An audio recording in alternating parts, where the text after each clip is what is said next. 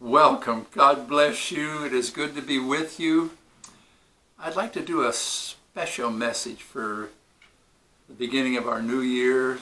Last week I did one on the Incarnation, just taking a little break in our short series on trusting God.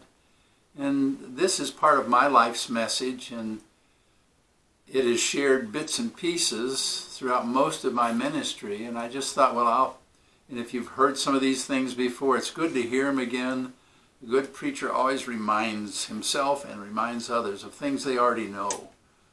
And so I'd just like to share this. It is personal. This has been such a great help to me in my journey of faith, and I think it'll be of some value to you as well. It began in 1979. September 8, 1978, I committed my life to Christ. That was 45 years ago. Joyce and I celebrated that date this year. It's the first time we celebrated that date. How different our lives might be today, would be today, had I not had a time where I just committed my life to Christ and God honored it. I don't know how to say that. Well, in 1979, I heard a message. Most of the things in my life that have had significant influence and given me direction have been from a sermon I've heard. Some preacher preaching like I'm preaching right now, and I would do something with it. Well, I heard a sermon and said, in the message, the preacher said, you ought to read your Bible. And I thought, I've heard that most of my life. But I had never really read my Bible. Well, bits and pieces, and a moment here and a moment there, and then years without any reading. As I grew up as a kid, I had dyslexia in school, so I didn't know how to read and couldn't read. And so it was always, reading was always something kind of a threat to me, and I just withdrew from that. But anyway, in 1979, when I heard that, by that time I did know how to read. I took a speed reading course, and God organized things in my mind, and I could read. But I still was not a good reader. Well, I set a goal in 1979 after hearing this man say, you ought to read your Bible, and I said, I'm going to do that. So I set a goal. That is part and parcel of our Christian faith. It's the doing part. I'm going to do something with what I've heard. Let me give you just a few verses to cement that truth that we're already, most of us are aware of. There is some doing in our Christianity. Joshua 1:8 says this book of the law shall not depart out of thy mouth, but thou shalt meditate therein day and night, that thou mayest observe to do according to all that is written therein. Ezra chapter 7 and verse 10 says, Ezra prepared his heart to seek the law of the Lord and to do it, and to teach in Israel statutes and judgments. James 1:22, one most of us are familiar with, be doers of the word, not hearers only, deceiving your own self. If I think I can just be an institutional kind of learner and just hear things and nod my head to them and do nothing with them, I've deceived myself. I'm only kidding myself. Jesus said in Luke 6:46, why call ye me Lord, Lord, and do not the things that I say? And then he goes on to explain with a parable about a man who heard it and did something with what he heard, and how his house stood when the storms came. And the man who heard but didn't do, his house didn't stand. And so you'll see those teachings throughout. The word do is used over 1,300 times in the Bible. And yet Christianity is more than just a bunch of things we do. But there's a place for doing something with what we hear. Well, that was the first, not even knowing what I was doing, when I said in 1979, I'm going to start doing it. I'm going to read my Bible. In my mind, I thought, I'll read it through one time and get that done, and move on to other things. Little did I know what that commitment was going to do in my life. For a number of years, I did a camp during this time of the year, and the camp was called Resolution, making New Year's resolutions. And most of us are hesitant, or even there's some negative connotations to New Year's resolutions. I'm going to lose so much weight, or I'm going to begin to do this, is because we always fail at them. But that's the one reason we're hesitant to make the commitments or set goals, is once you do, you set yourself up for failure. Failure is as much a part and parcel of the Christian life as success is. But if we shoot at nothing, we'll hit it every year. There's an old adage that says this: if you always think what you've always thought, you'll always do what you've always done. If you always do what you've always done, you'll always be who you've always been. In other words, you'll just grow old and never grow up. The changes that you desire in your life, things that are in your life that need to go, and things that are not in your life that would enhance your walk with God, that need to come, they just don't happen in our sleep. So if I want to grow in the grace and knowledge, and I want to have some changes made in my life, I need to have some goals.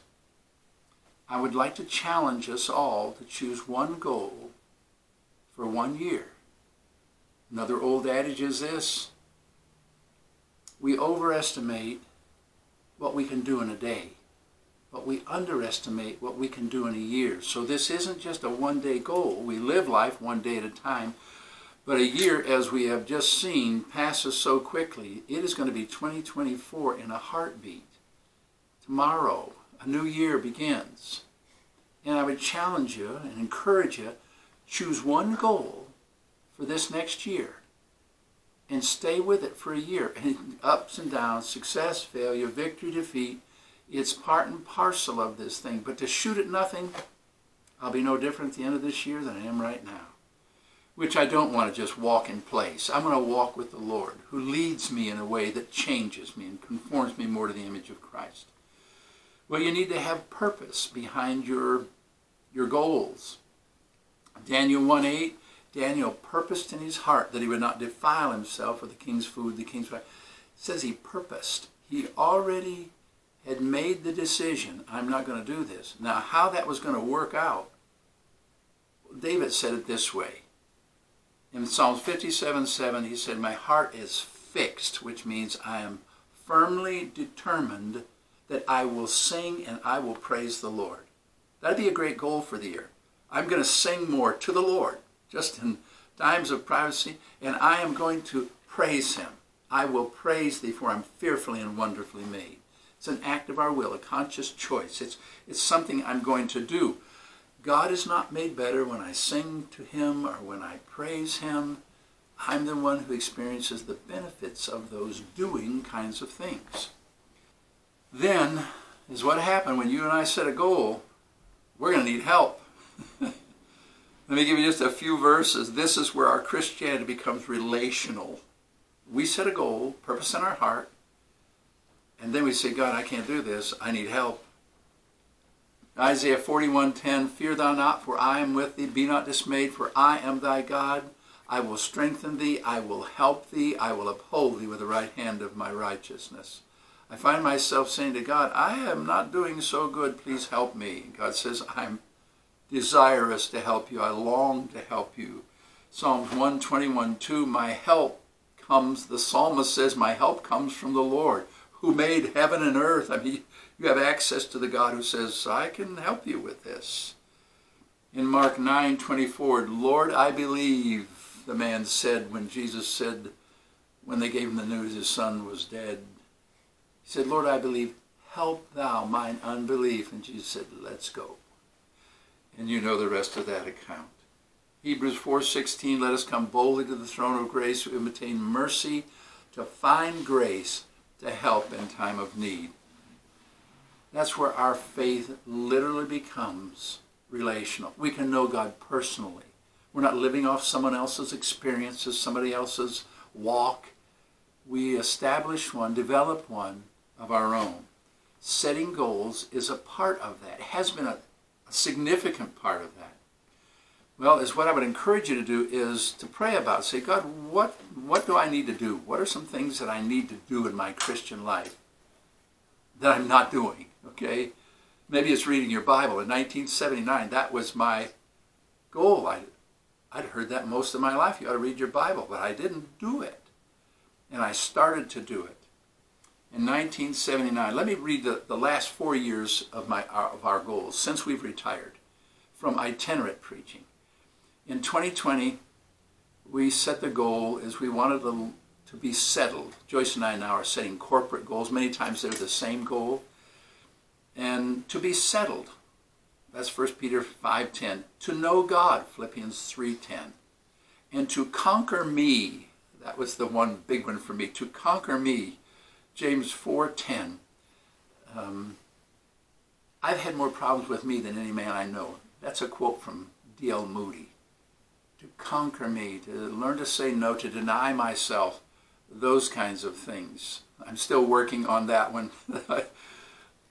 In 2021, to hold fast and hold forth, to hold fast and to hold forth the word of life. Philippians 2:16, Psalm 61.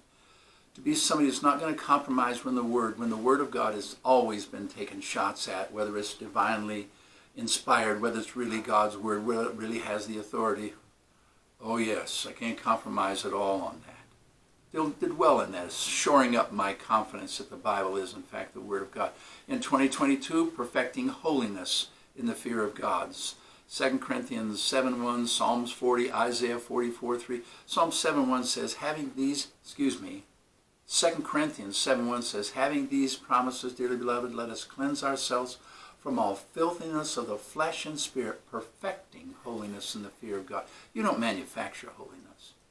You perfect that which is already your identity in Christ. He presents us holy, unblameable. Now bring my behavior in line with that identity. This last year, to develop Christ-like character, to have a heart that would hear and obey the Holy Spirit's voice. Today, if you will hear his voice, harden not your hearts. To sense God leading me, to test it. Is this of the Spirit of God? These, every year. And now, since 1979, I have chosen a goal, one goal a year, not two, not three. You start choosing 3 and 4, I'll guarantee you'll do none of them. Choose one, and you may accomplish that one. And I write them down. I would encourage you to do that. This is from 1979 to 2023. And every year, every decade, I have all 10 goals every year, just one a year. And sometimes you succeed, sometimes you fail. And I want to take us to the 1979, to read my Bible daily. I can remember the first week after I made that goal. I started in Genesis, didn't know where else to start. Right in the beginning. And I'd read 2 or 3 chapters, and oh man, that first week, it went so good. The second week, I missed a couple of days. And the third week, I didn't read it one time. So my fired up purpose, fixed in my heart, I'm going to do this. It lasted about a week and a half, and I didn't do so good. And then the Holy Spirit reminded me, when I was just back into my reading, non-reading mentality, said, I thought you were going to read. I was reminded. See, the Holy Spirit will bring to your remembrance things you commit, things you say. And I said, oh yeah. So I got started at it again. And pretty soon, I'm reading maybe 3 days a week, 4 days. And the Holy Spirit is prompting me. I remember one time laying down in bed, and usually when I go to bed, I'm not there very long, and I'm going to sleep. And the Holy Spirit said, once I laid down, because I'm always living in fast lane, trying to accomplish more in a day than is reasonable.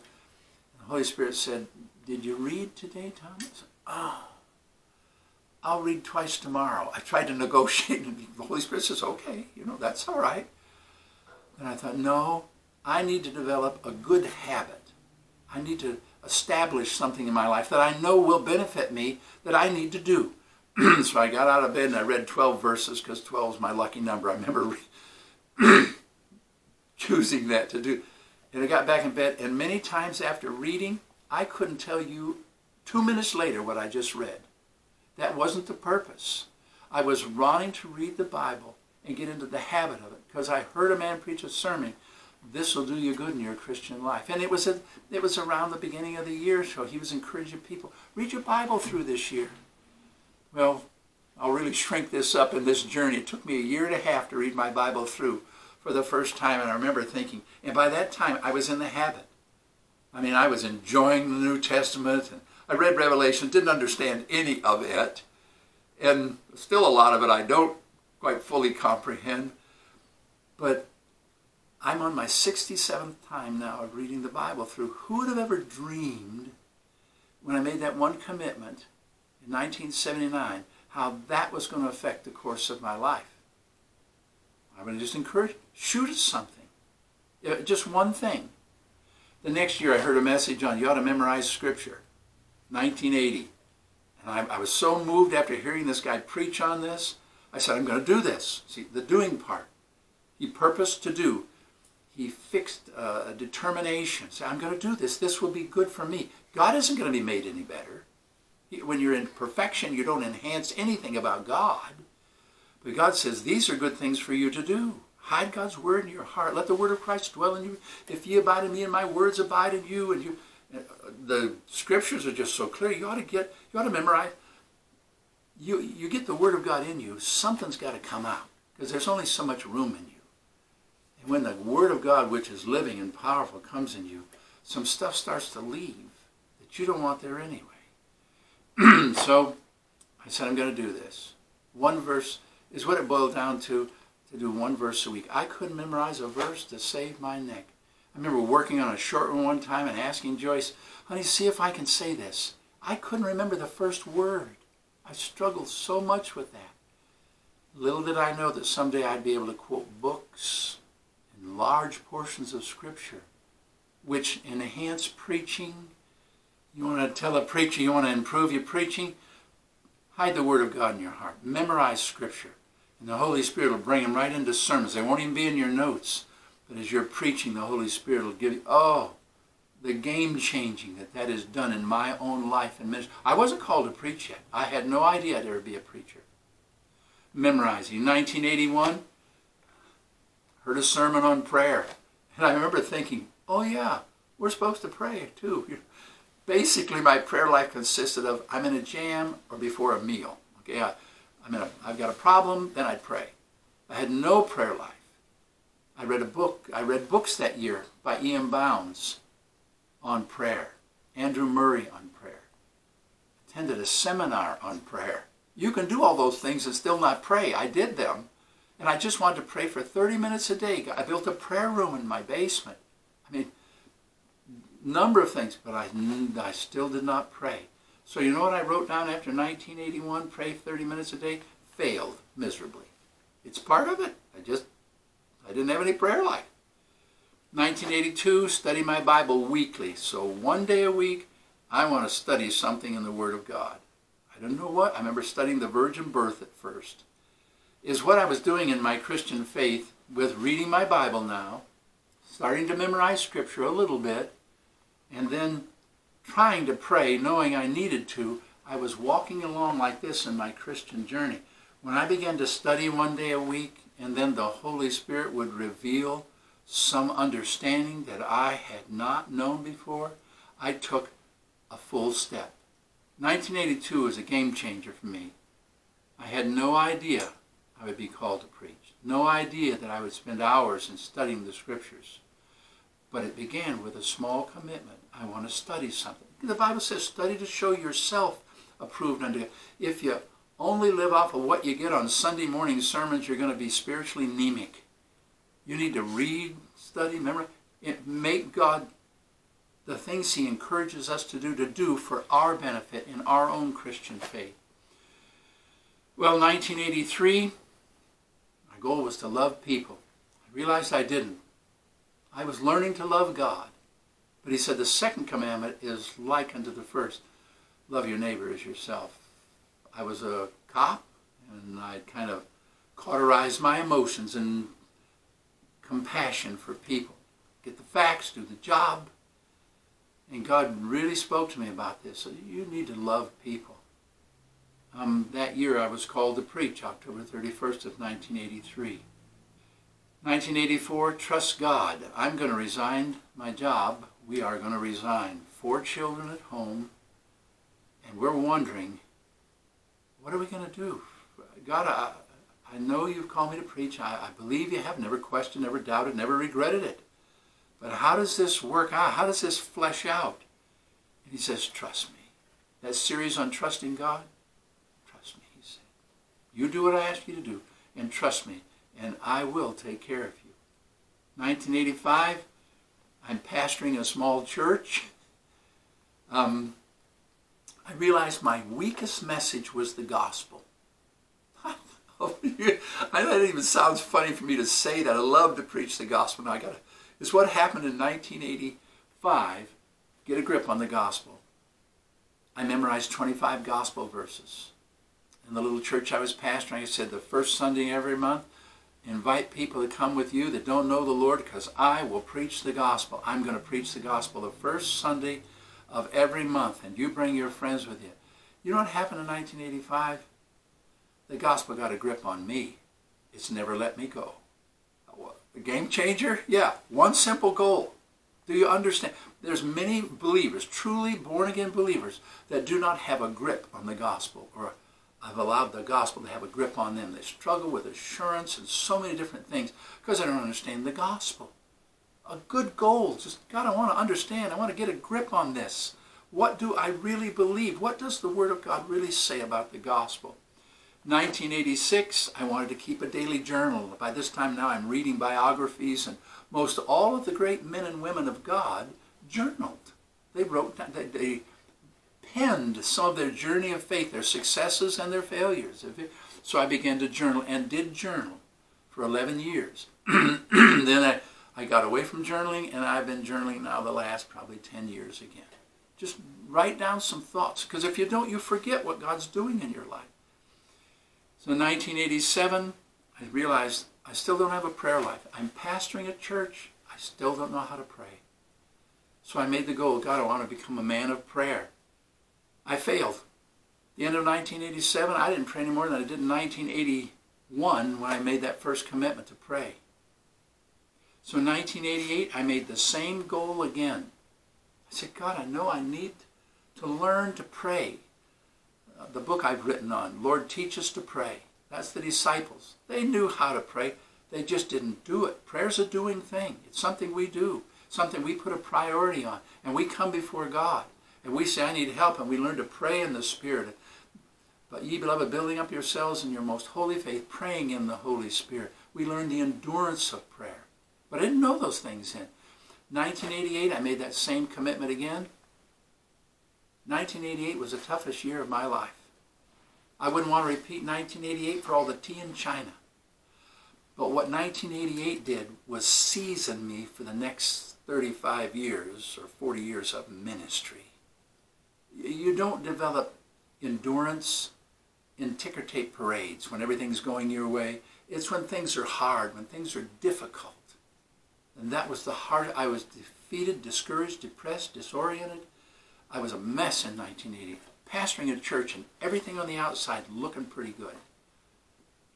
And that was the year I resigned from that, not having a clue what I was going to do, knowing only that God has called me to preach. And the itinerant ministry developed, the relationship, and I haven't got the time in this tape to tell you how that occurred as God began to lead us and to trust Him. He said, I've called you to preach, not to pastor. I didn't think there was a difference. There is. And so preaching is what God wanted me to do, and we have traveled all over. And 35 years of itinerant preaching have passed now, closing in on 40 years of that. Well, in 1989, I read a book by Watchman Nee called Walk in the Spirit, Game Changer. Itinerant ministry began, and a relationship between God and I had a decade under its belt, from 1979 to 1989. And there's no question about it. I was a different man because of one goal a year. Well, I want to close with this. This message is meant to encourage you. Every long journey begins with a first step. Take the first one. Set one goal once a year. Philippians 3:13 says, Brethren, I count not myself to have apprehended, but this one thing I do, forgetting those things which are behind and reaching forth unto those things which are before, I press on toward the mark of the prize of the high calling of God in Christ Jesus.